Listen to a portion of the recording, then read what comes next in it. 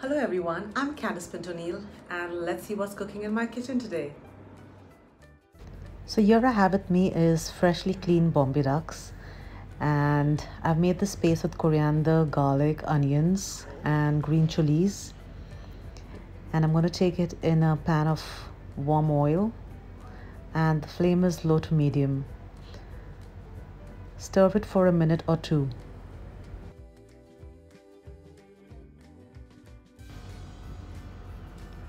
After 2 minutes, I'm now going to add the tomato puree which I've freshly made with one large tomato, and I'm going to stir this further, and I'm going to cook this till all the water is evaporated.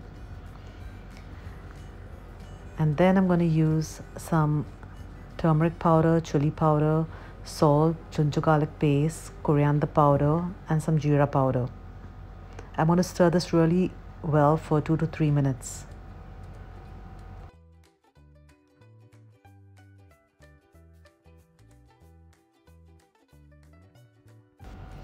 After 2-3 minutes, if you still think that it's not thick enough, continue cooking it further till it's completely dry and well cooked. And now I'm going to add the tamarind water to it.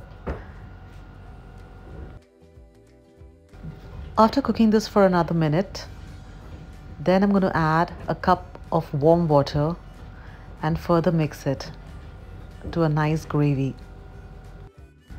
I'm now going to add some fresh coriander to it and stir it further before I add the Bombay duck.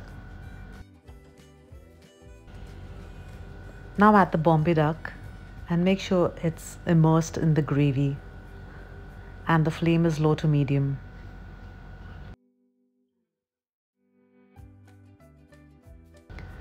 Now you can cover and cook this for 5 minutes on low flame. Bombay duck doesn't need much time to cook.